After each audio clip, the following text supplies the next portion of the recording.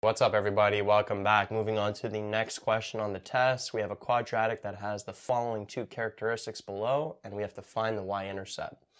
So this quadratic has 3 and -5 as the x-intercepts, and y equals 36 is the max value. Now, before doing any algebraic stuff, I highly recommend you draw a diagram when you get a question like this, just so you can see everything visually. It's going to make more sense to you. So -5 and 3 are the x-intercepts. So this is -5, let's say. And then this is 3. Let's actually make it a little more to scale. So let's put the 3 over here. And then we're told y equals 36 is the max value. So what does this mean here? That means that this is the y value of the vertex. The y value of the vertex. Can we get the x value? Well, we can, because we have the intercepts. The x value of the vertex is always the midpoint between the intercepts. So we could just take -5 plus 3 divided by 2. -5 plus 3 is -2 divided by 2 gives us -1.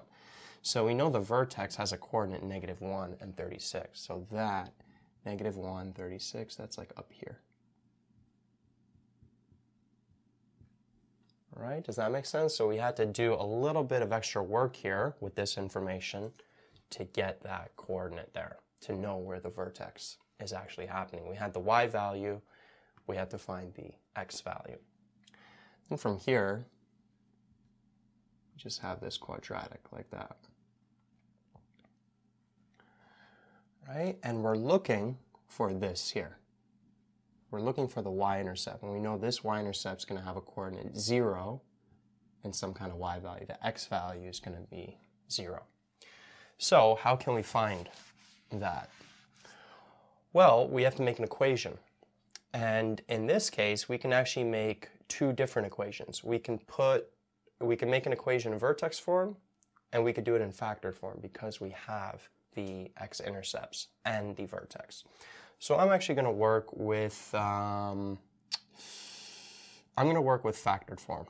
So I'm going to have a x minus r x minus s, right, where r and s are the x-intercepts. So x minus -5 is like x plus 5, and x minus 3 is over here.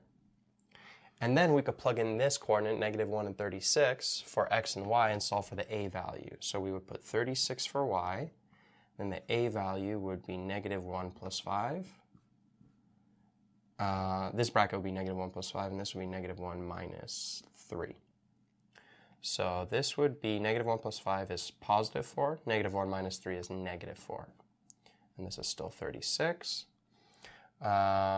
So this would end up being -16a, so a would be 36 divided by -16, or -36 over 16. And this actually simplifies to what? -9 over 4? Right? You could divide both the numerator and the denominator by 4. So -9 over 4 is the a value. So the equation is y equals -9 over 4 x plus 5, x minus 3, like that. And now that we have the equation for this parabola, we can find this y-intercept by plugging in 0 for x.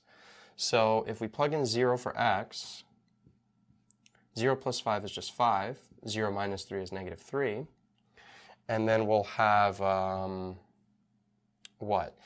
This is like 5 over 1, this is like -3 over 1. So -9 times 5 times -3, that would be -45 times -3 would give us positive 135. And 4 times 1 times 1 gives us 4. So that there is your y-intercept. And if you want the decimal value of that, if you divide that in your calculator, you end up getting 33.75. Right? So 0 and 135 over 4 is the y-intercept, or 0 and 33.75. Now, if you wanted to do it the other way, if you wanted to put this in vertex form, you would have y equals a x plus 1 squared plus 36. Negative 136 is the vertex. And then you could plug in one of these x-intercepts here to get to solve for that a value. So you could plug in either 3 and 0 or negative 5 and 0. And you would actually end up getting the same a value, negative 9 over 4. That would go in front.